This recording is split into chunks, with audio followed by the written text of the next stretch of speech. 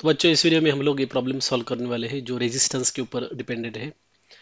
तो wire of 1 ohm has a length of 1 metre, it is stretched till its length increases by 25%। एक wire है उसको stretch किया है 25% से। तो अगर वायर को स्ट्रेच किया तो रेजिस्टेंस में कितना चेंज आने वाला है इन परसेंटेज टर्म, ये पूछा है। तो इसके लिए आपको पता होना चाहिए कि एक formula, resistance is directly proportional to the length and inversely proportional to the cross sectional area of the wire. तो इस जैसे प्रॉब्लम्स रहते हैं, जैसे कि लेंथ इंक्रीज गया 25% से और हमको रेजिस्टेंस निकालना है कि कितना परसेंटेज टर्म्स में बढ़े।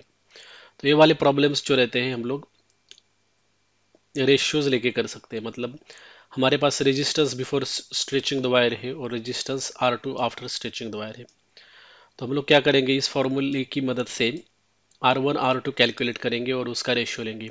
तो यहाँ पे मैंने किया है R1 divided by R2 is equal to L1 divided by A1, okay, length and area before stretching the wire divided by length divided by area after stretching।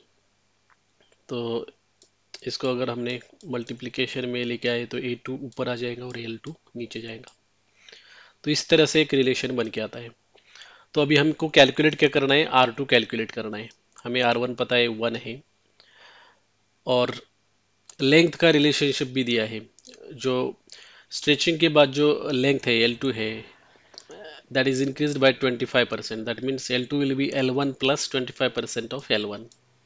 So L2 is equal to L1 plus L1 divided by 4, which is equal to 5 L1 divided by 4. So we can use this in this particular formula that we have just grabbed. Okay, so we have got this formula. So we are going to plug in this L2's value in this formula. Other important thing that you need to remember is that L1 A1 is equal to L2 A2. So before stretching, if you take the product of length and cross sectional area, that product will be equal to L2 into A2, this product. So after stretching and before stretching, this product is gonna remain same. So A2 can be written as A2 is equal to L1 A1 divided by L2. So we are going to put these values in our relationship R1 divided by R2. So here you can see that A2 has been plugged in and we have got this relationship R1 divided by R2 is equal to L1 square divided by L2 square. After this L1 square divided by, so L2's value we have already calculated in terms of L1, which is 5 by 4 L1 and it's a square. So if we solve this, we are going to get 16 divided by 25. So R1 divided by R2 is equal to 16 divided by 25.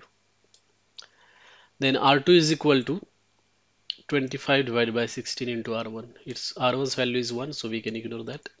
So all we have to do is just calculate this 25 by 16, which comes out to be R2 as 1.56. So this is the final value of the resistance after stretching, but this is not what they are asking. They are asking how much resistance has increased. So originally the resistance was 1, R1 was 1, and it has been increased by 0.56. Okay. So if you calculate in percentage term, it comes out to be 56%. So when 1 increases by 0.56, 100 increases by 56%. That's how you can look at it. And that is the final answer, 56%. Thanks for watching.